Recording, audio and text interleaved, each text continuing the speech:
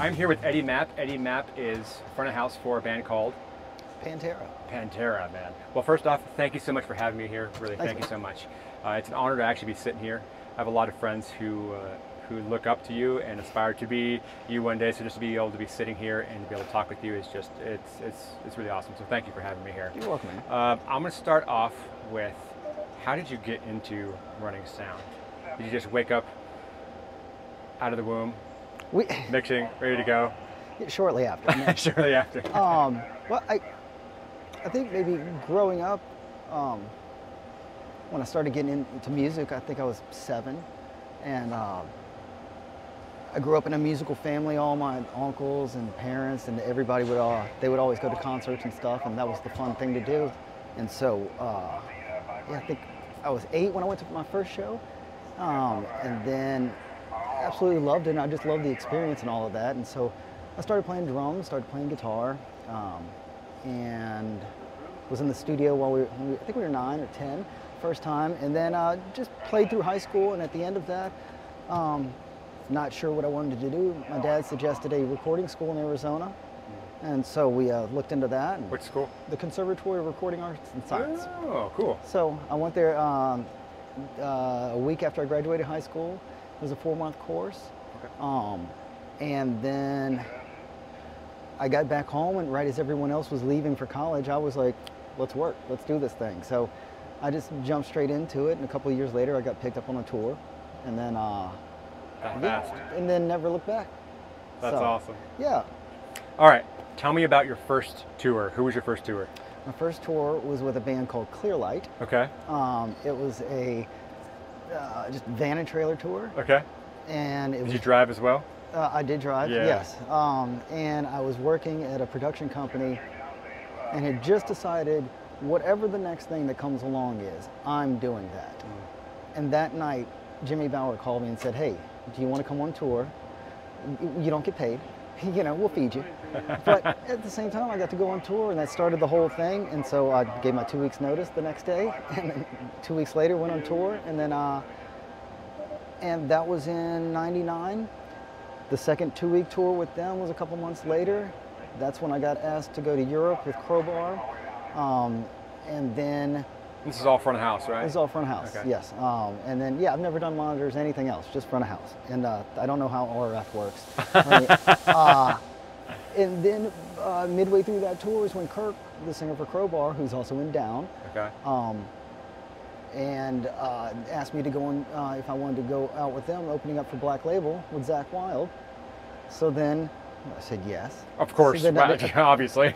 And midway through that, his front of house engineer had to leave for another gig, and so I filled in and stayed there for 4 years and ended up working live and in the studio with Zakk for 4 years.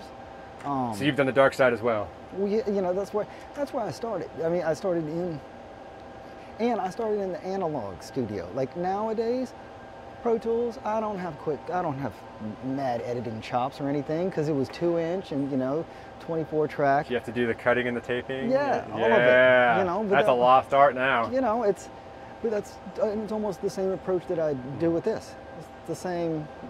It's laid out the same way. Yeah.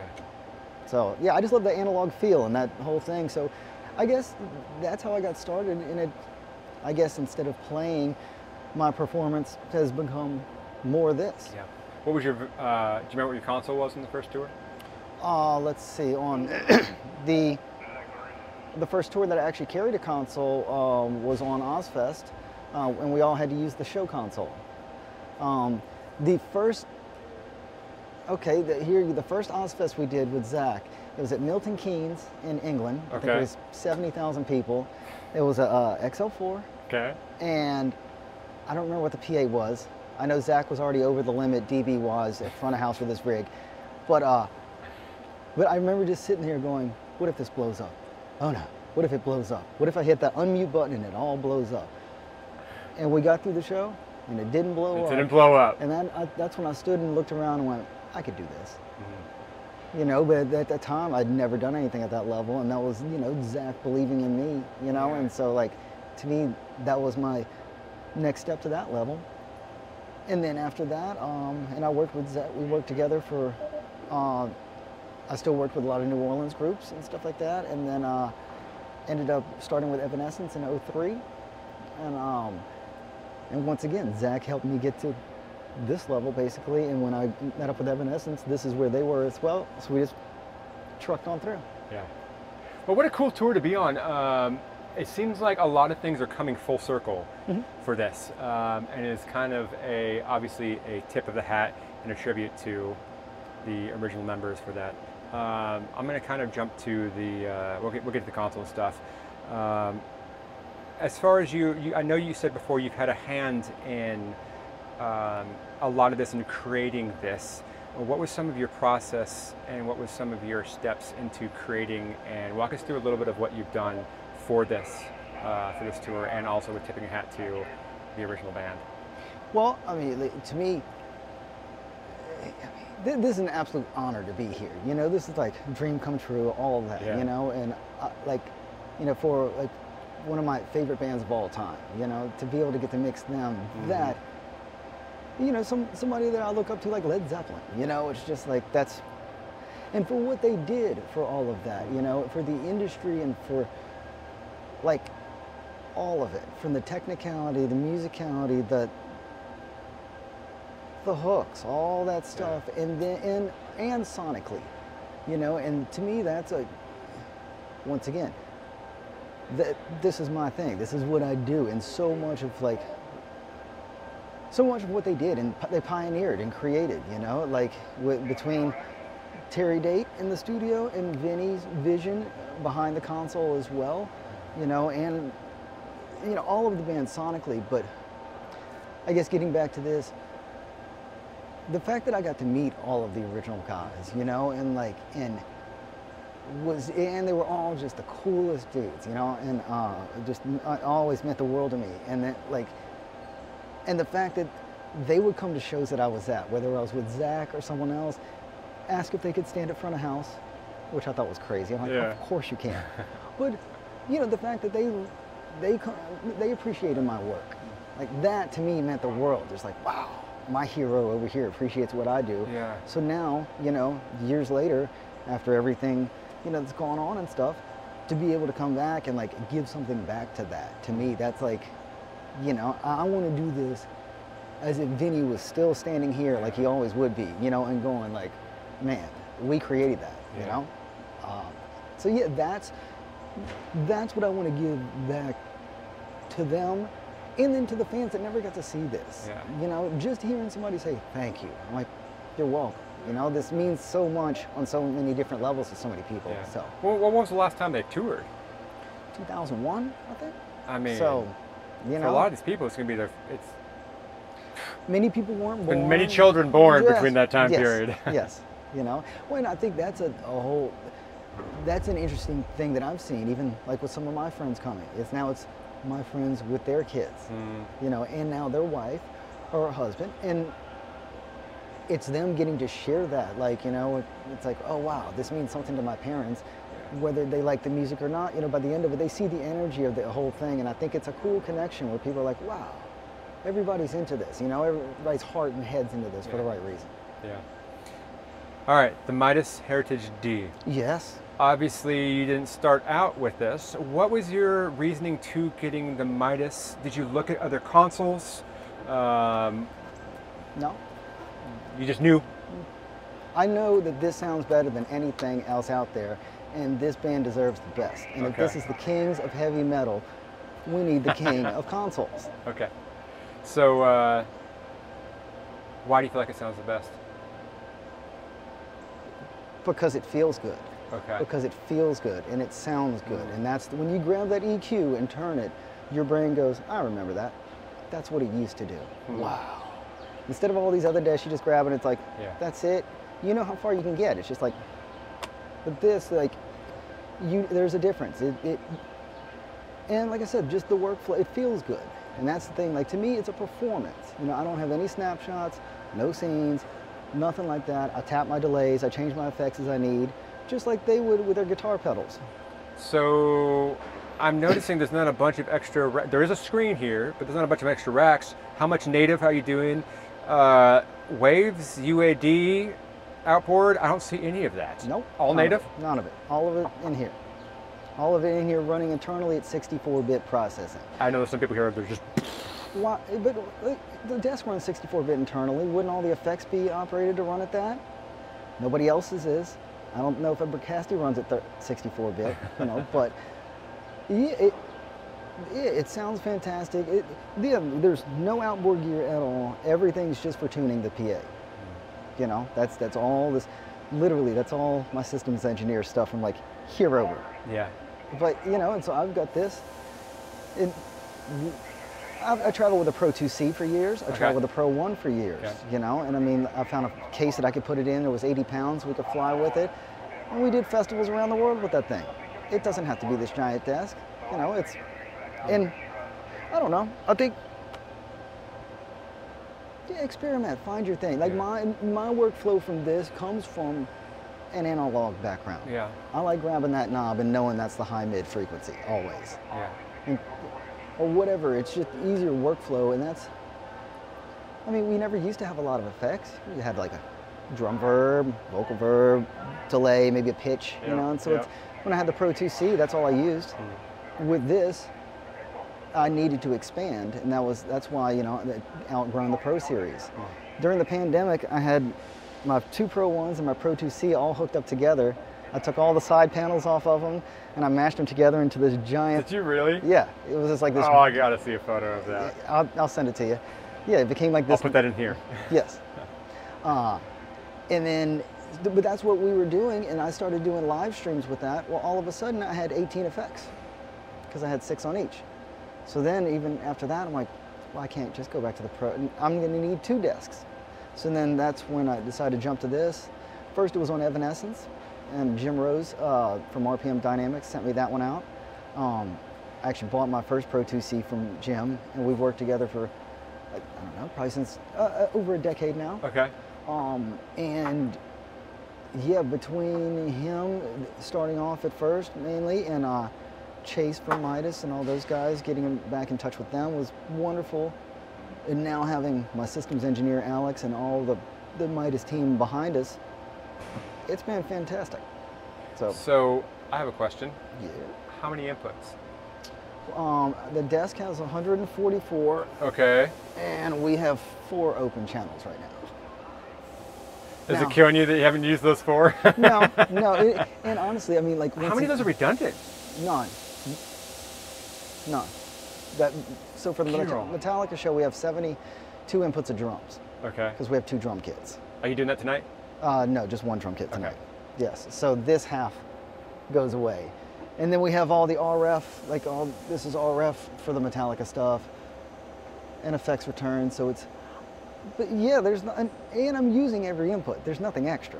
Like it's not 6 guitar mics and 8 snare mics or something. Like, yeah, it's just straightforward input. Speaking of drums, can you walk me through the drums? What kind of kit are we doing? How many piece kit and mics? He's playing a Tama. I believe this is a Star Series kit. Okay. He had 2 kits custom made for this. I think the kick drums are 22, and then the rest are Vinny sizes, so it's 14, 15. He's got a 16 and an 18, and the gong drum is probably a 22 or something, 20 or 22. He's got, so that's his main kit. We've got 2 mics in each kick drum. One's a Biodynamic, the TG71, and then a D6. Okay. And then on snare top, Charlie wanted a SM58, so we have a SM58 up there. Classic mic. Yeah. Classic band. And then Earthworks DM20s on snare bottom, the 2 racks, the 2 floors, a D6 on a Kelly shoe inside the bass drum, or the gong drum. There's 414s, I forget, the ones with the gold on them. Okay.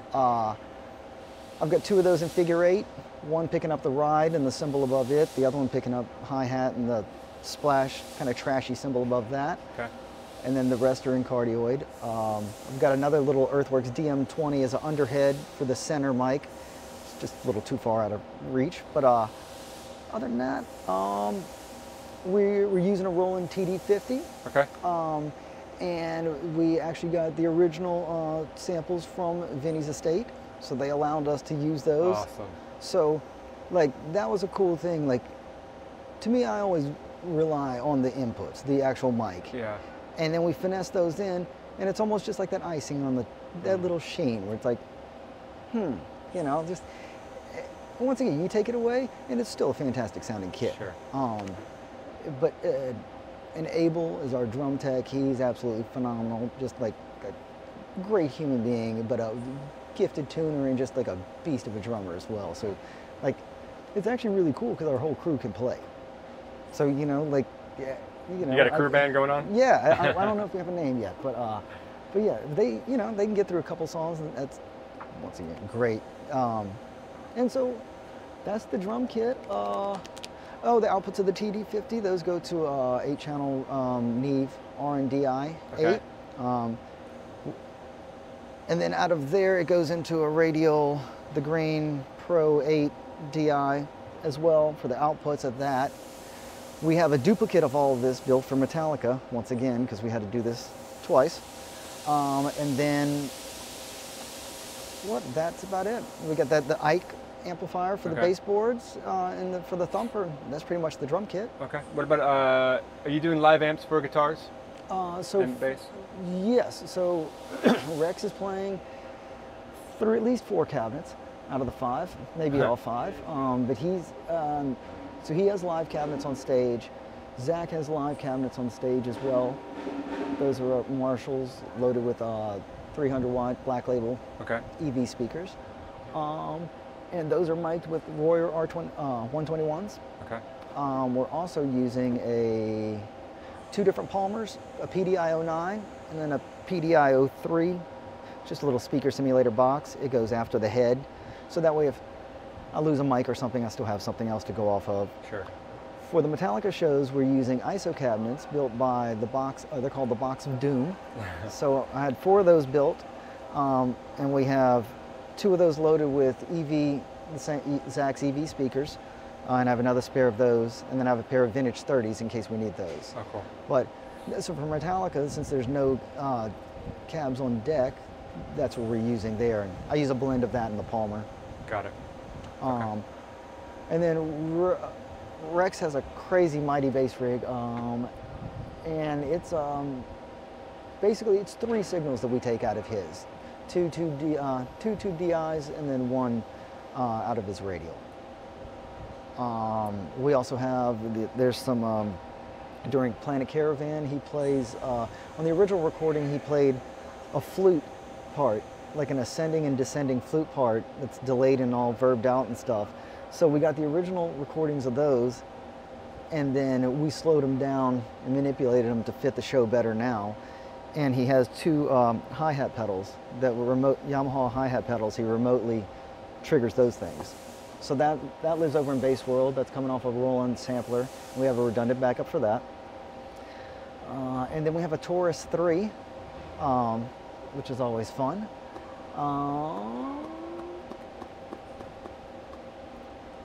Philip uses a Telefunken M80. Okay. On a cable. Okay. I was just going to ask as well, are you... Yeah.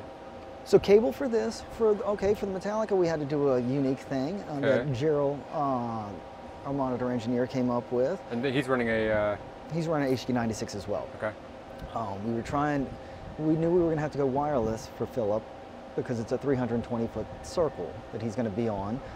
So just knowing how much he uses the cable and stuff, even for like wrapping around his head or just different part of his stage moves and stuff. It's all his comfort zone. I wanted to keep him in that. And so we ended up getting one of those little plug-on transmitters and have that with a 5-foot cable running down to another Telefunken, so he can still have it. He's still got the feel. If he wants to, whatever he's doing, he could do that, and then he doesn't have to worry about dropping the mic. Yeah. Because we're like, what if it falls off the stage? How are we going to find that? So yeah, so we did that, and Rex has a Beta 58 that he sings into. Zach's got an M80 with an opto gate on that. There's a pair of side fills. Rex has wedges, a pair of wedges for like Okay. kick, snare, and bass. Yep. I already touched this thing. Oh, we also have the baseboards. Ike Amplification built us 8 of those, 4 large and 4 smalls with the CFH logo on it. And we also got 8 of those amplifiers with that as well. So for Metallica, we have 6 of those placed around the stage. The large ones he can actually stand on, and the other ones he put 1 foot on just for reference. Yeah. But there's no subs on deck, all right? So at least when he's in the stadium, he can go there and have the feel and like that connection. Yeah. Like you could tell if you're out of tune, if you're bending out of tune just from the vibrations of that thing, it gets uncomfortable. So it's just a cool reference for him to give him, just a little more comfort in a foreign environment. Talk to me about your approach to sound check. Is there a song that you do with it? Is there just peak noise? What's your approach to it? Well, when I'm tuning? Yes. Okay, when I'm tuning, now here I've been blessed to have Alex Hollander out here with me, so he takes care of the tuning here. Because in my situation, I somehow get stuck in like you got 5 minutes, go. So when it's only that, it might just be pink noise. I'll maybe put 3 mics out, do an average of those 3, do pink just to verify, and then sometimes just draw the curve and go. Yeah. That's in this scenario. In this scenario, pink noise is used for alignment, and then then after that, he's got a whole slew of reference songs that he likes to listen to and stuff. But it's also nice. A lot of the people on stage have commented. They're like, the music's nice. It doesn't drive us crazy every day. So and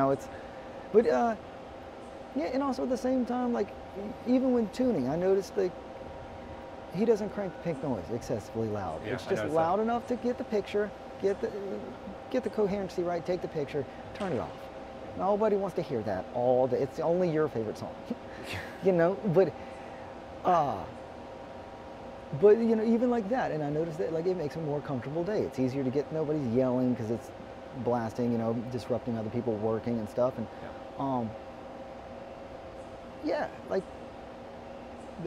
there you go. In a nutshell, I mean, so any specific songs? No, I don't have I know the ones that he likes to play, and now I'm like, oh, maybe I'll use those. But I usually just do pink, draw it, and go.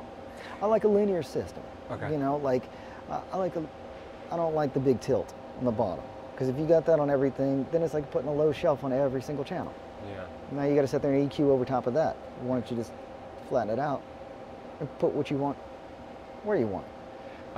It was interesting when you were walking me through this stuff before and talking about the inputs, and it seemed there was a phrase you said, and it was, I think I mentioned about being a little complicated. Oh, complex, not complicated. Yeah. Yes. I love that. It's kind of, it's like there's a lot that goes into it. There's a lot of thought. To me, it's like, let's put all the emphasis, let's do the thought process. Let's sit here and work this thing out and do this smart, do this right. The first time, it's like, to me, these guys are the best, so they deserve the best, and every input counts. It doesn't matter if it's the second hi-hat or the first hi-hat. So, like I said, even getting to that thing, the complex, like, what we're trying to do is paint a picture of Pantera, for the audience. And these classic songs, they know these songs. They know the drum fills. They know the cymbal grabs.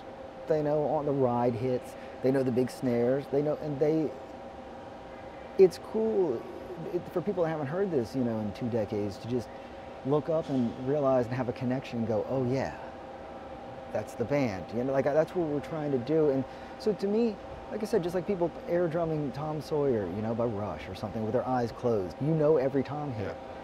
It's the same thing with this, and so delivering that as clear as possible, that's, I want it that clear, punchy with articulation, but at the same time, it's got to hit. This band has a big impact, and so like I said, just mic selection on everything was all thought out. The way it's laid out on the desk, it's simple. The channels go to groups. The channels are controlled by VCAs, and it goes to the left, right, sub. Let me ask you this: how do you find how do you balance the paying homage to the original sound and also making it your own sound? You know what? It's like, to me, it's just, I'm just, like I said, if Vinny was here, I'd want him standing here. You know, like, they didn't have this PA back then. It wasn't invented. You know, like, and like, so much has changed since then. Yeah. So it's almost, to me, it's like that. To me, even from the start of this, I said, you know what? I want to present this as the high def version of Pantera. You know, that's what it should be. The high def version of what they already did, which was already its own great sonic thing. But it's like, now we have more headroom. Yeah. Now the speakers are more linear. Now we have, the subs go deeper. Now we have more control over them. You know, it's like, so let's bring all those modern elements. Even, you know, for people that are like, oh, it's heavy metal, you know, it doesn't matter. It's like, no, it matters a lot. You know, it's like, and once again, presenting this picture right. Yeah. Like I said, complex, not complicated. There's a lot of channels. Love that. There's a lot of channels in there. Yeah. But it's just like, it's simple. They're just controlled by these faders here. And when he goes to the Metallica drum kit, I go, and it's still just right here. I don't have to jump through any other hoops or like, I don't know, you know, it's,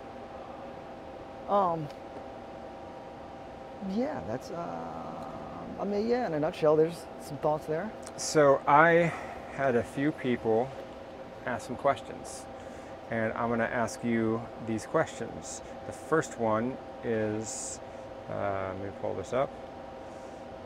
This first question is coming from Angel Graves. Okay. He wants to know how you mix Rex's bass to pop out of the mix. He says it is so good. And he also sent me a picture of you guys together as well. Yes, there we go. So he says hi and he would like to know that. That's great, love Angel. Rex's tone, it's 3 channels. There's a clean channel, and then he has a pre and post dirty channel. One's got more of the wah and those type effects like that. And it's on, like, it's all him. Like, I mean, most of it is like, I do a blend of those 3. It's like the clean one, that's going to the subs, and I sneak that in there. But it's mainly the tube DIs, and he's got an interesting signal chain in there. He's got a lot of different gain stages and like little compression stages and stuff like that. But also a part of that is Rex, and it's that attack, and that's that, like, he digs in. And here's the thing, he pushes the envelope, like on all, which is great. Like, it's always like, how do we get more out of it? How do we get a little more? You know, should we do it? And it's cool, like, to see him experiment, you know, and like find different directions, you know, and like, but yeah, he's done so much on his end that, like, out front, I don't use any parallel compression on it at all. It's just going straight to the left, right. And I've got a little multi-band compression. That's probably maybe the biggest thing on the main DI channel, just to keep it clear in case it gets a little bitey up top if he gets excited and digs in too much or whatever. So just, that's basically it. Okay. Okay. Next question is from Brian Harderswick. All right. How important is stereo imaging in your mix? How important is stereo imaging in your, I mean, most of my mix is mono. So, like, most of my mix is mono, you know. I've got some delay stuff going on just to wind things out, but the majority, so like, I mean, because once again, the hi-hat, you don't want the hi-hat on left side if somebody's over here, and that's an integral part of the timing of the song. So, I mean, yeah, I don't do a lot of spatial stuff. Okay. Yeah. Okay. Yeah, I pretty much, like, and then, trying to, like, yeah, it's mostly mono. Okay. How about this spatially, you know, how about this? Probably making space, I probably make more space on my EQ than maybe some people do with I don't know, with panning or something like that. Okay. This next one is from Brett Scoop. Is there anything you do every time you walk up to your PA or console? Smile. um,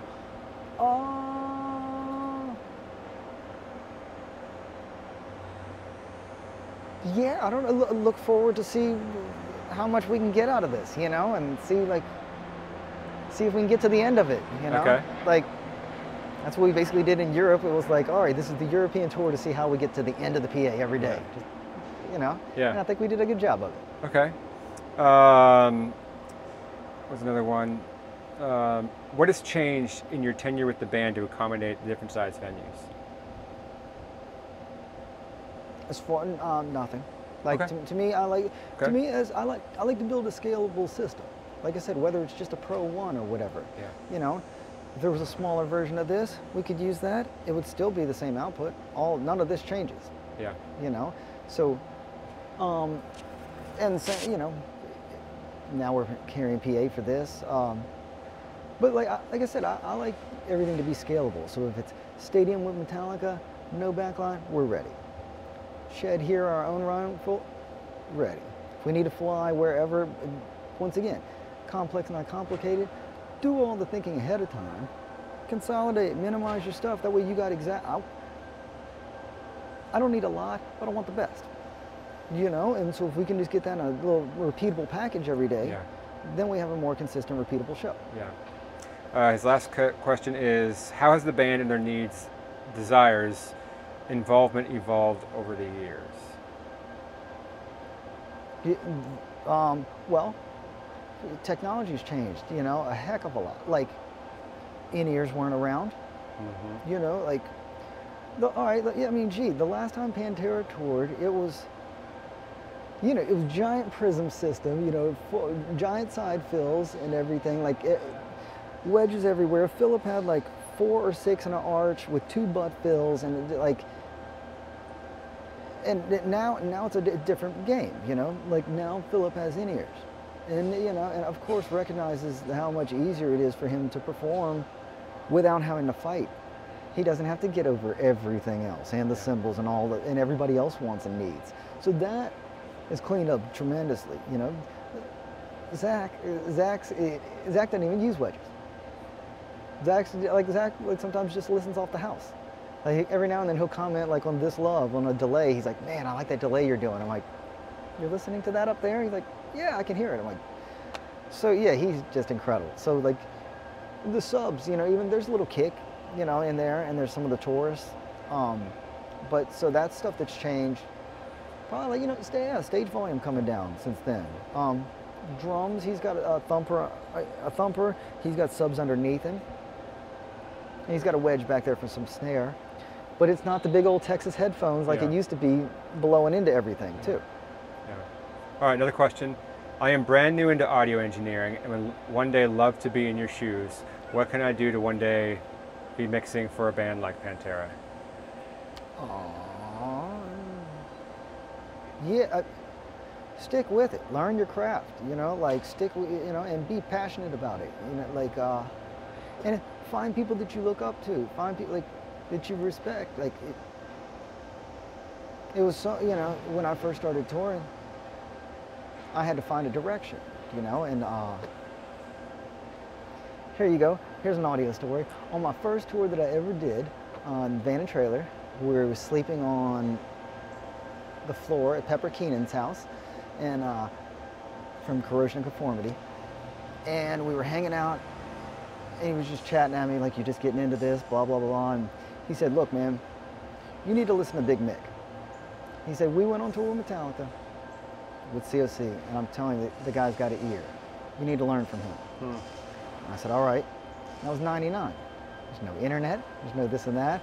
So I got whatever mix magazines, any of that stuff, any that I could read, just looking at pictures, researching this and that, and then finally connecting and meeting him on Ozfest, and then staying in touch.